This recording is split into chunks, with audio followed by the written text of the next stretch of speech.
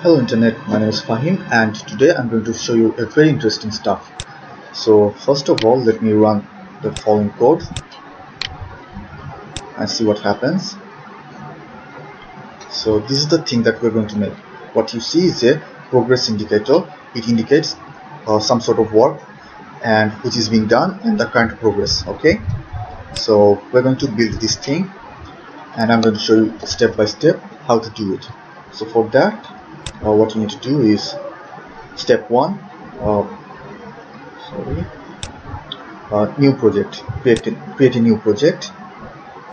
I'm using Intelligent IDEA, but you can use NetBeans or Eclipse or whatever you have.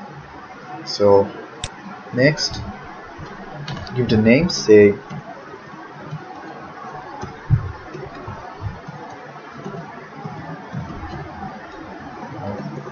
Progress Indicator Demo, new window. Okay, so this is the thing that Intelligent IDEA gives you by default. Okay, a main class, a controller, and a sample FXML file. So after that, what you need to do is go into this GitHub link, GitHub at product key FX Progress Circle. I'll give the link in the description. So there are some codes that we're going to use in our project. So what you need to do is clone or download.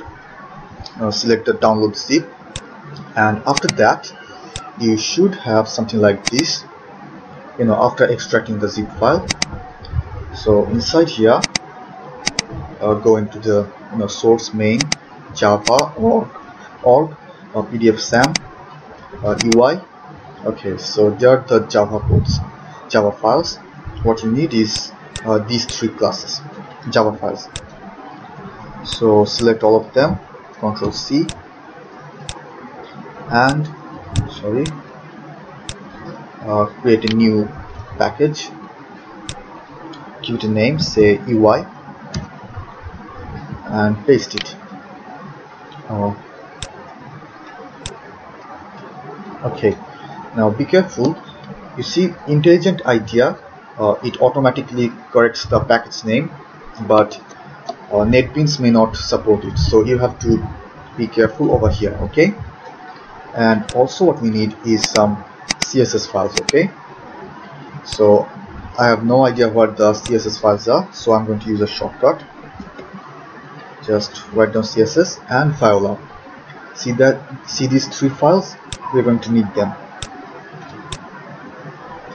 So copy them and create a new package again. I'll give it a name, say styles, and paste it. Okay, so after that, what you need to do is, see that these CSS files are being used here, but the problem is that the absolute path, it is not correct. So we have to correct the absolute path, relative path. The relative path is incorrect, so we have to provide the relative path over here. So for the circular, copy relative path,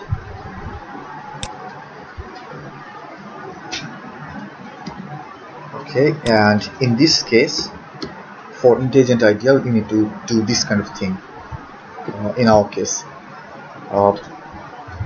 because we're inside UI, so the dot means we're going to jump backward and then go to styles. Otherwise, the code will start looking for these styles inside this UI package.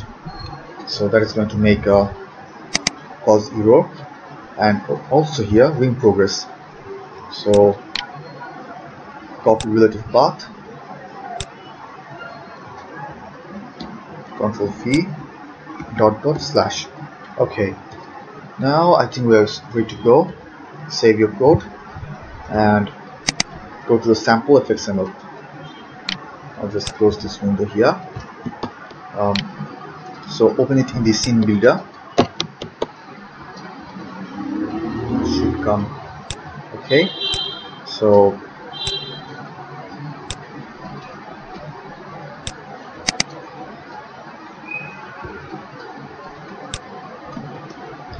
take an anchor pane and give the controller.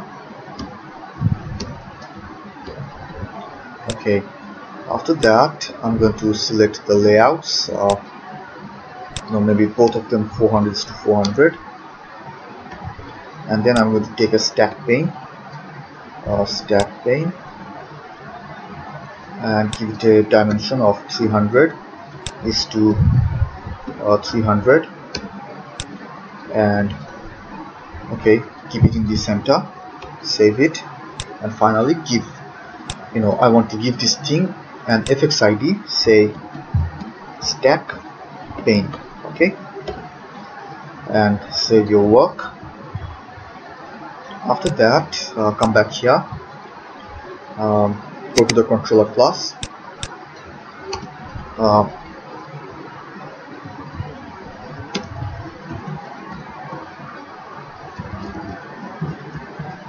implements initializable, and you have to implement the methods. So this method, what it does is that it initializes some works that you want to do when your app starts working. Okay, so once it is done,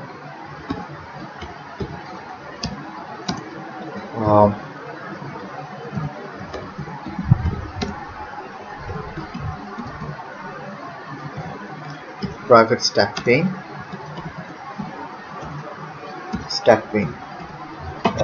Remember that over here we have taken this stack pane, so we need to make a connection from here to that scene builder. Okay, and also we're going to need some other stuffs. Okay, we'll come back to that later. So after that, what you need to do is a Ring Progress Indicator.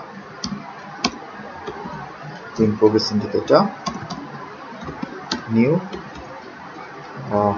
Oh, it's raining outside. It's a very lovely day in Bangladesh, Dhaka, Bangladesh. After that, what you need to do is something like this. Set width, ring width. Yeah. So I'm going to select 200 because the stack pane is some 300. In case you forget what method you want to use, simply go to the progress circle indicators. Here you can find these methods. Then we have ring progress indicators. Here we have this set ring width. So this is what we have used here. Then there are some other methods here. Then suppose over here we have these methods. We can use these things. Okay, so if you forget what to do, just simply check out these methods. Now back to the controller class. After that, Ring Progress Indicator dot make undetermined.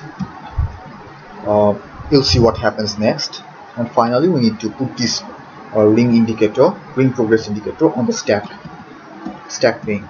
So stack pane dot get children dot add a Ring Progress Indicator, and okay, yes, I think we're done here. So let's see. Oh, and one more thing, give the name, say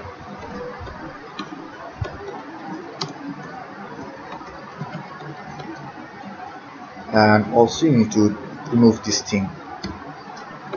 Save your work, run.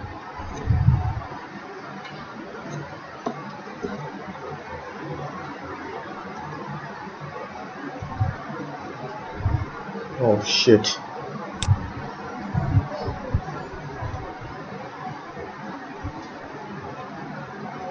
Oh, just a moment. Stack pane.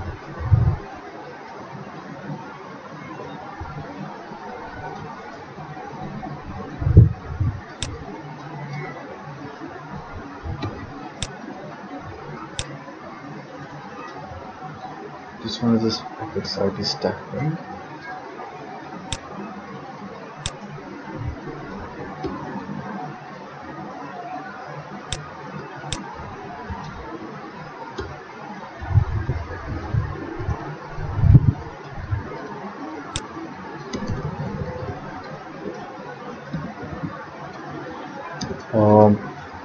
Okay, I think it should work now.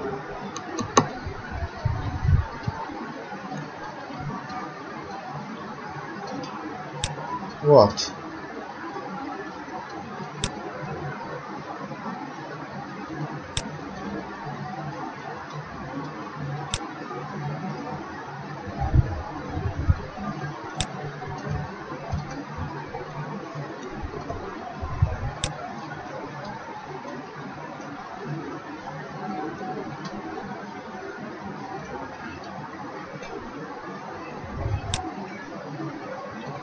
Hold on.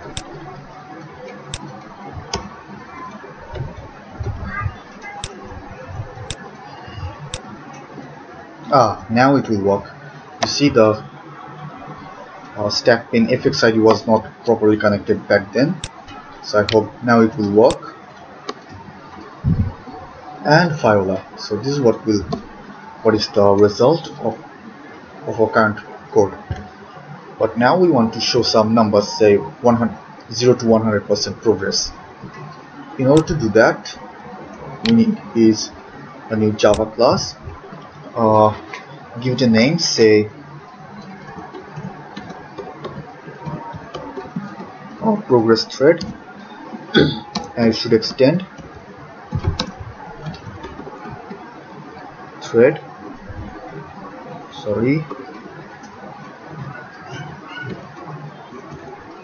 Okay. After that, what you need to do is Ring Progress Indicator, RPI, and also what you need is a int progress. After that, you need is a constructor, so progress thread.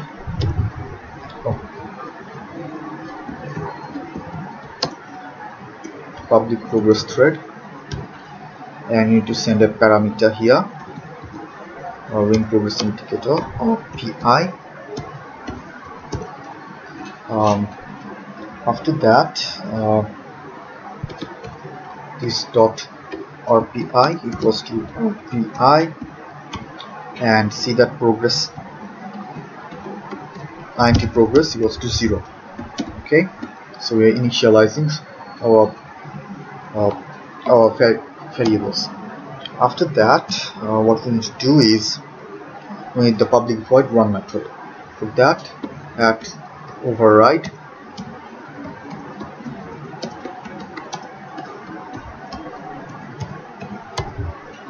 okay, so while true,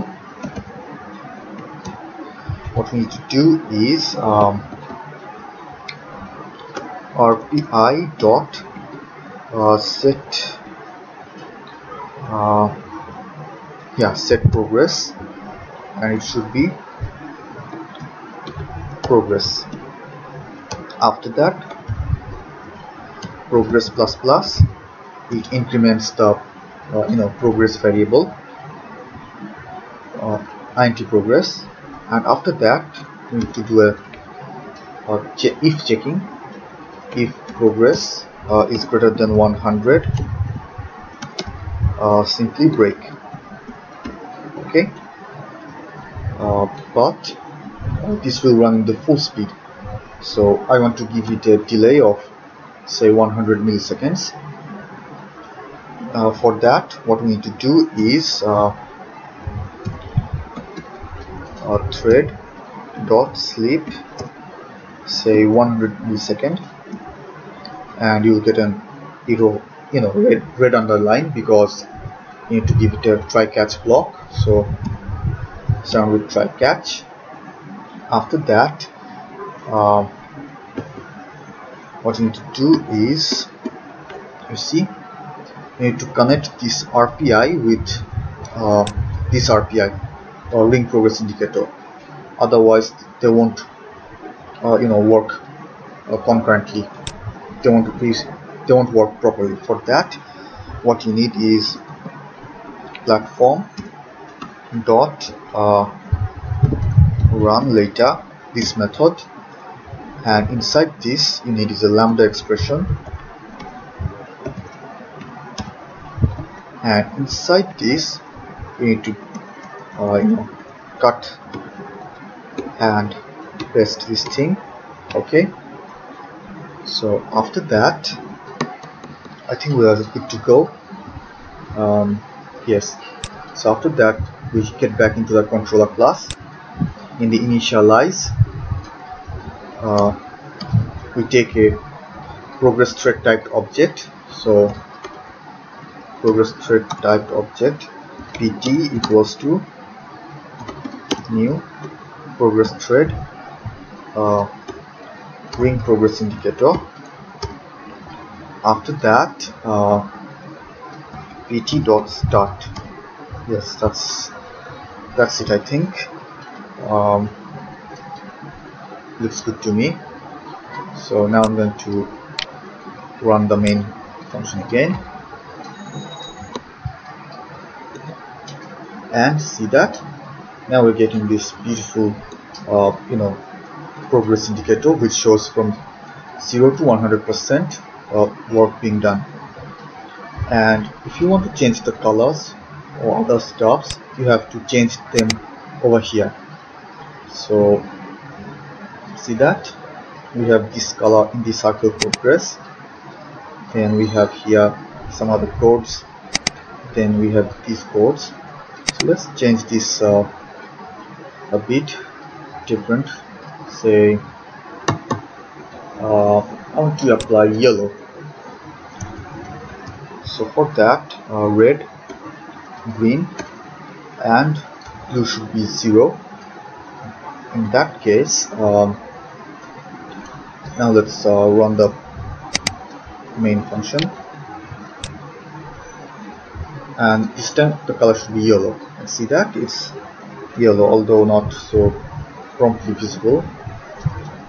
Anyway, so that's how you can create this progress indicator, and you can use it to show graphically how much work is being done, or what is the current progress of your Java application, or what are you doing.